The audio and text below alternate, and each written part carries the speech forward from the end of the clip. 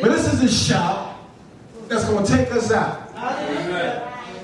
God's going to allow a trumpet to blast in heaven, and an angel going to shout with a loud voice. And the dead people in Christ going to rise. I need some smells.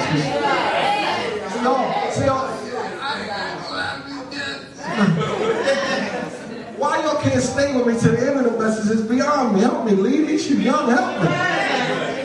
It's like I might as well be like the rest of the preachers and quit after you start getting excited in the first 5 minutes. And you'll be like, that was a good message. You don't know nothing I said. It's the 5th shout. All the other shouts don't count. Because at any moment, this shout can take place. At any moment, it can be over. The Bible said at a twinkling of the eye. Who's going to tell you that we... this is what you not realize. Look, you don't see anybody out there but 2 people, right? And those could just be the 2 witnesses, according to the book of Revelation.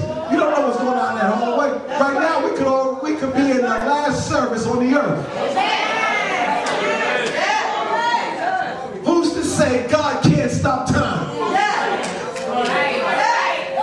When Joshua was fighting, right? He said, sun, stand still. But he needed more daylight to beat the enemy. It could be over and you don't even know it. Yeah. 1 Thessalonians chapter 4, verse 15. For this we say unto you by the word of the Lord, that we which are alive and remain unto the coming of the Lord shall not prevent them which are asleep. For the Lord himself shall descend from heaven with a shout. Say it again. Shout. Say it one more time. Shout. With the voice of the archangel and with the trump of God, and the dead in Christ shall rise first.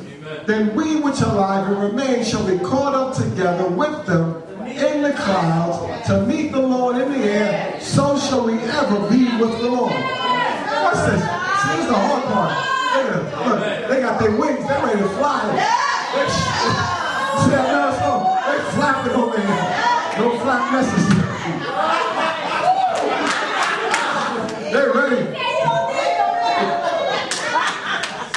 Verse 18. Look what it says.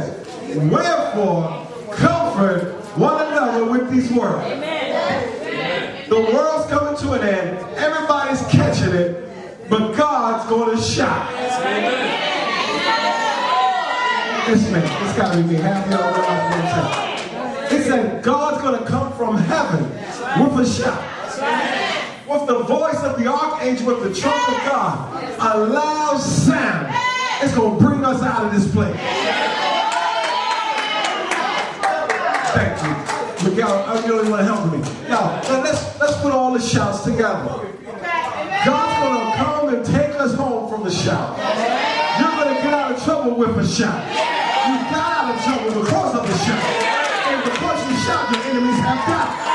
So I